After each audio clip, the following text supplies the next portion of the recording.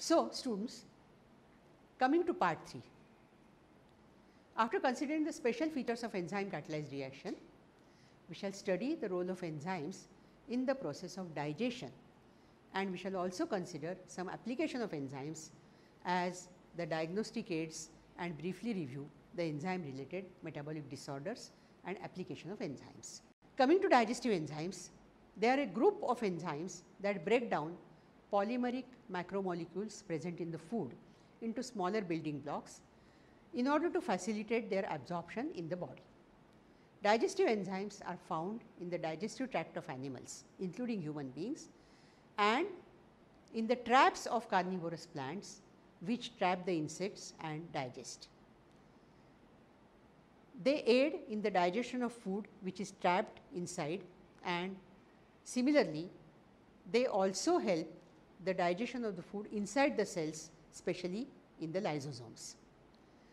Digestive enzymes are also produced by microorganisms. They are secreted outside the cell wall with the objective to derive low molecular weight nutrient molecules from the complex substrates. The role of digestive enzymes depends on the nature of enzyme. Proteases and peptidases split proteins into small peptides and amino acids. Lipases split fat into fatty acids and the glycerol molecule. Amylases split carbohydrates in such a way that the starch, sugar and the glucose is formed. Cellulases, which are not found in human system, they break down again the cellulose into glucose and oligosaccharides.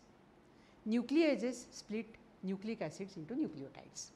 If we consider the digestion of food in human digestive system, the digestive enzymes or diverse specificities are secreted in the human digestive tract to achieve maximum breakdown and maximum utilization of the ingested food.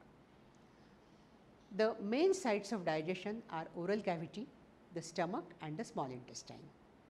The digestive enzymes are secreted by different exocrine glands, including salivary glands, which are present in the oral cavity.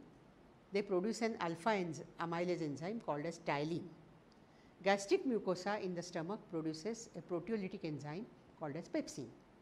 Secretory cells in the pancreas secrete amylases, trypsin and chymotrypsin. Amylase acts on starch, whereas trypsin and chymotrypsin act on protein. It also produces lipase, which hydrolyzes fat.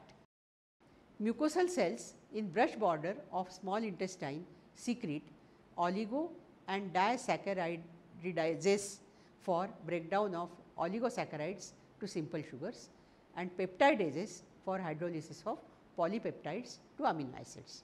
Now, coming to some enzyme related metabolic disorders. As we have already seen, all metabolic reactions, including build-up of new tissues, removal of waste material, conversion of food to energy, everything is controlled by enzymes. Any disturbance in the synthesis or functioning of a particular enzyme will lead to metabolic abnormalities. Such situations may arise due to hereditary, and they are described as inherited metabolic disorders. Most people with inherited metabolic disorders have a defective gene that results in an enzyme deficiency. In most inherited metabolic disorders, a single enzyme is either not produced by the body, or it is produced in a form that does not work. The missing enzyme is like an absentee worker on the assembly line. Depending on that enzyme's job, its absence means toxic chemicals may build up, or an essential product may not be produced, or an essential nutrient is not utilized. Galactosemia or lactose intolerance.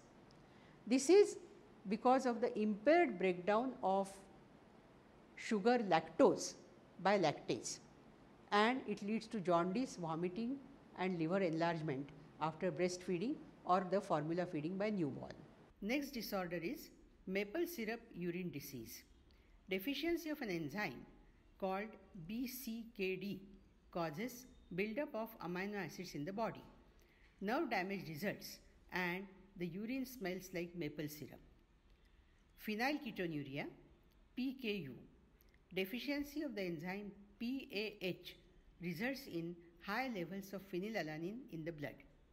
Mental retardation results if the conditions are not recognized. The next in the order is glycogen storage diseases. Problems with sugar storage may lead to low blood sugar levels, muscle pain and weakness. Now coming to management of inherited metabolic disorders. The essential genetic defect causing the condition cannot be corrected, but the management follows few general principles. Number 1, reduce or eliminate the intake of any food that cannot be metabolized properly. For example, lactose free milk or vegetable milk for lactose intolerance. Second approach is replace the enzyme or other chemical that is missing or inactive in order to restore the metabolism as close to the normal as possible. The third approach, remove the toxic products of the metabolism that accumulate due to the metabolic disorders. The treatments may include such measures as special diets that eliminate certain nutrients, take enzyme replacement or other supplements that support metabolism, and treat the blood with chemicals to detoxify the dangerous metabolic byproducts. The enzymes also play important role in diagnosis, therapeutics and also in industry. Level of certain enzymes in the blood or serum are of diagnostic importance. For example, serum GOT, serum GPT ratio is an indicator of liver dysfunction, and serum lactic dehydrogenase pattern, that is serum LDH pattern, is an indicator in myocardial infarction. Then rapid diagnostic kits like glucometer, they are based on specific enzyme reactions and their display in the form of a color. Enzymes can also be used therapeutically as digestive aids. Enzymes find many important applications in industry, such as amylase is used for sizing in textile industry, papain is used in food industry as tenderizing agent for meat, and glucose isomerase is used in the production of high fructose corn syrup. Enzymes are also used in cosmetics and detergent sectors.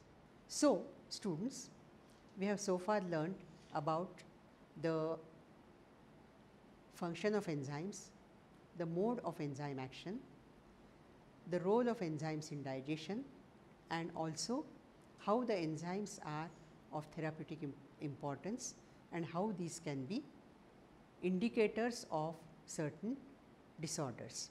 We have also seen the metabolic disorders arising due to the enzymes.